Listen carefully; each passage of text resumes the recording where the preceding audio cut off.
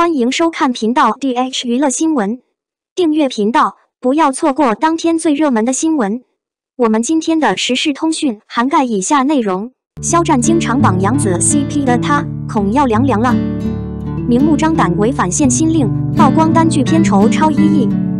今天要给大家带来一档最近闹得沸沸扬扬的话题：杨紫的沉香如屑片酬究竟是神秘的1亿，还是天方夜谭？这一切都源于某新闻的一篇报道，说杨紫在拍《沉香如屑》的时候，居然拿了1个亿的片酬。这个消息犹如一颗重磅炸弹，瞬间在娱乐圈引起了轩然大波。话说第一财经也站了出来，说他们可不是吹牛皮，确实有内幕消息，杨紫这一部戏的片酬真的超过了1个亿。哎呀，这的是什么样的拍摄经历，才能有这么大的片酬？是不是他的角色要一边演技一边绕地球绕一圈？但是这也引来了一群质疑党。首先，网友们开始怀疑，这不是明目张胆违反了娱乐圈的限薪令吗？毕竟现在的限薪令可是越来越严格，演员的片酬总不能无限飙升吧？要知道，限薪令实施2轮，演员片酬都被压制得死死的，可是杨紫怎么就躲过了这一劫？这一问题也引发了网友们对杨紫是否守规矩的疑虑。到目前为止，杨紫和第一财经都保持了沉默，仿佛是在等待住这场八卦风暴过去。难道是杨紫早有准备，要以一种淡定从容的态度迎接这场风波？而就在网友们纷纷拿起放大镜对杨紫进行细致检查时，一位不明真相的网友走了进来，说：“杨紫这不是刚成了 Prada 的代言人吗？结果没几天就传出了片酬超1个亿的事情，这得有多高的级别，多豪华的奢侈品才能配得上这个价码？”这位网友说的太有见地了，就像 Prada 代言人就是一种魔咒一样，前赴后继倒在奢侈品的高价片酬之下。想想之前的几位 Prada 代言人，一个接住一个都出事塌房了，真是让人对这份工作嗤之以鼻。话说回来，再看看娱乐圈里的演员倪妮、陈坤、孙俪、周迅、霍建华等一众大咖，片酬相比杨紫都略显羞涩了。别说1亿了，哪怕是个1000万都未免让人心生羡慕。要知道最近的热播剧《繁花》，胡歌的片酬才2600万，唐嫣1300万，马伊琍1100万，就这么加一加，整体演员片酬才9200万，居然还不到1个亿。这真是让人不禁感慨，演员的片酬水平都出奇的一致了，仿佛在共同遵守住某种限薪令一般。所以问题来了，杨紫这1亿的片酬是怎么回事？难道是她演技爆表，把整个剧组都扛在了肩膀上？还是她在戏外搞了点别的生意，一时间发了不少财？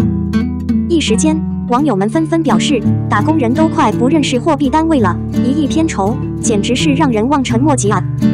有人还疑心疑虑地建议有关部门赶紧查查，要搞清楚这到底是真是假。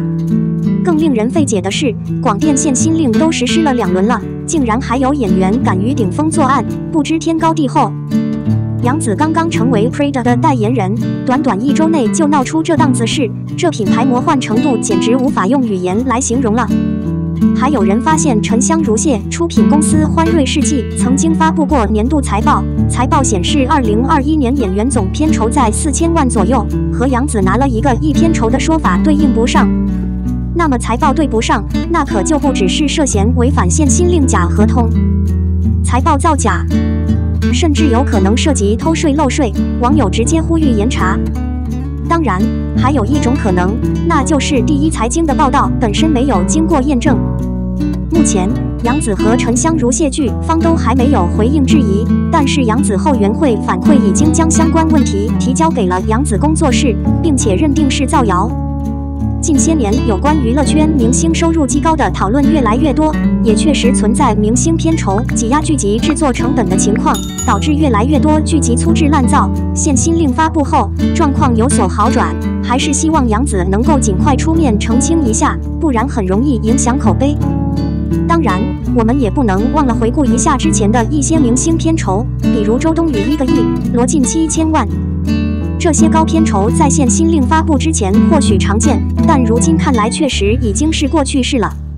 最后，让我们一起思考一下这个问题：杨紫的片酬问题到底是个什么鬼？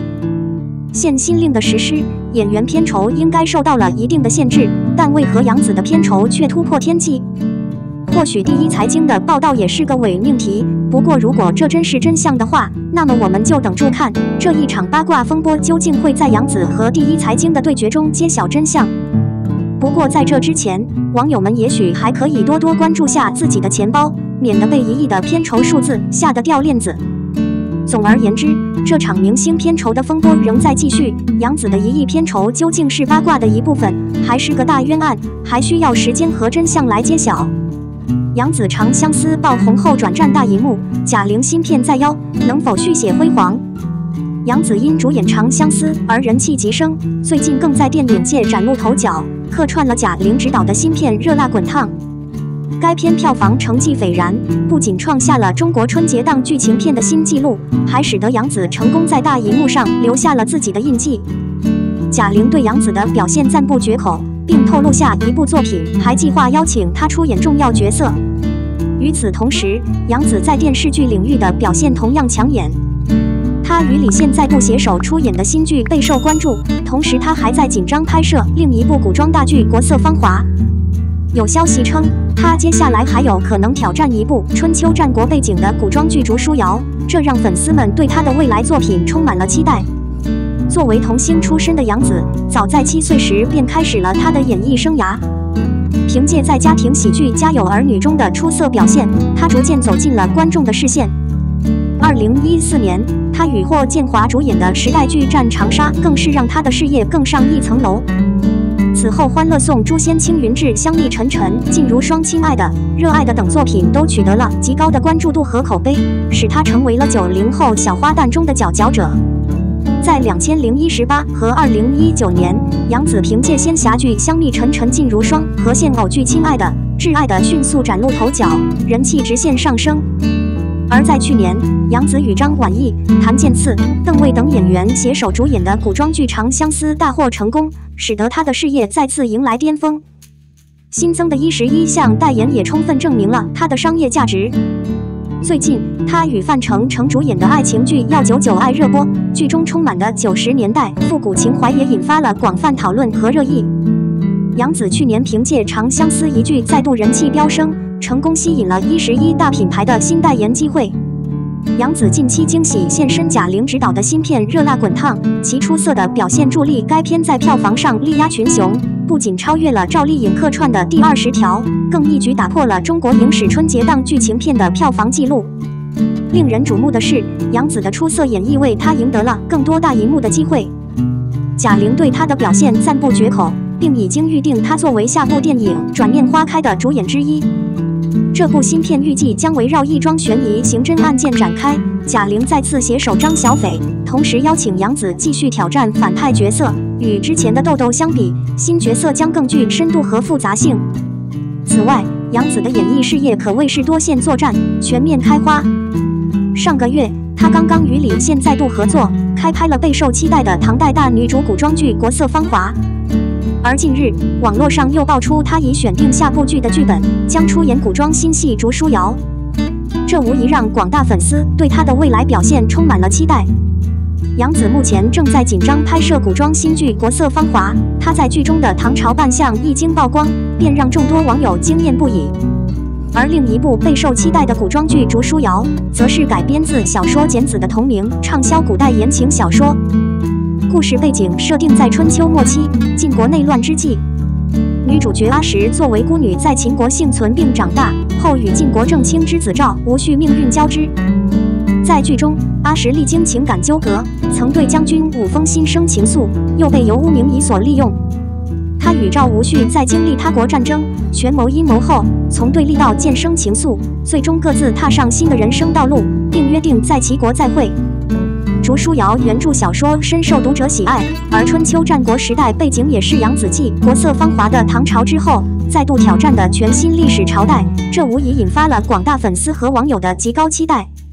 肖战主演的7部剧扑了3部，火了4部，关键还要看搭档是谁。该剧之所以出圈，除了青春年代题材的稀缺性和扎实的剧本，演员们的精彩表现同样可圈可点。呼啸而过的青春和大时代的碰撞，年轻演员们身上彰显的活力和热情，以及对未来的无限憧憬，让故事充满了热血和希望。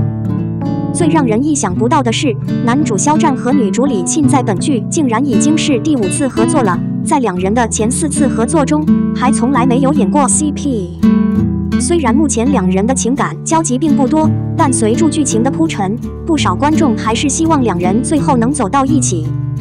众所周知，肖战如今的人气和咖位可谓是来之不易。在大火之前，他在很多剧中都是小配角，甚至是打酱油的角色。直到这2年，他凭借自己努力和作品，才逐渐成为国内的顶流男星。而说到他主演的作品，更是一双手就能数得过来。尤其是早年的他，没有流量，资源平平，接到的剧本都不怎么样，搭档更是一言难尽。2016年超新星学员。在肖战的首部男主剧中，和他搭档的是当时年仅18岁的王玉雯。虽然有助天真无邪的外表，但稚嫩的演技完全接不住肖战的戏，要么表情僵硬，要么五官乱飞，让人分分钟出戏。此外，该剧的故事也是粗糙至极，不仅台词和服化道皆无可取之处，完全可以用烂到清新脱俗来形容。2018年《我的皇帝陛下》第1季。在这部小网剧中，肖战虽然只是男二，但一出场就自带男主气质，尤其是他下棋时温润如玉的相貌，简直是赏心悦目。不过该剧的其他主演真的是太拉胯了，无论是古嘉诚还是赵露思，演技全程都飘忽不定，让人无比尴尬。从观众的评价就不难看出，若不是肖战的盛世美颜作为支撑，这部剧的口碑恐怕会更差。2018年《我的陛下大人》第2季。本以为第1季扑街后，第2季会知耻后勇，但事与愿违，这次更是烂到无可救药。剧情更加的浮夸，甚至连雷人的笑点都乏味可陈。男一和女一依旧势拖油瓶，肖战饰演的王爷半间还消失了几集，根本看不下去。从评分也可以看出，即使不少粉丝看在肖战的面子上给了5星，这3部剧也没有一部是及格的。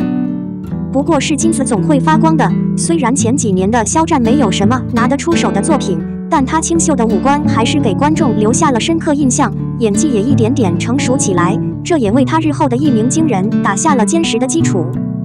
2019年《陈情令》。这一年，《陈情令》的横空出世，让肖战成为红遍大江南北的明星。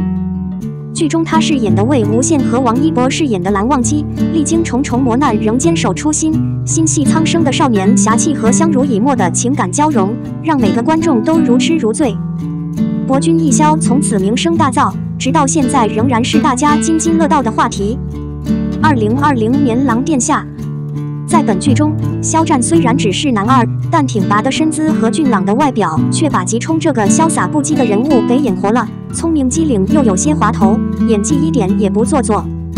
王大陆和李沁的发挥也非常到位，实景拍摄壮观大气，服化道精良，再加上扎实的剧本，真是想不火都难。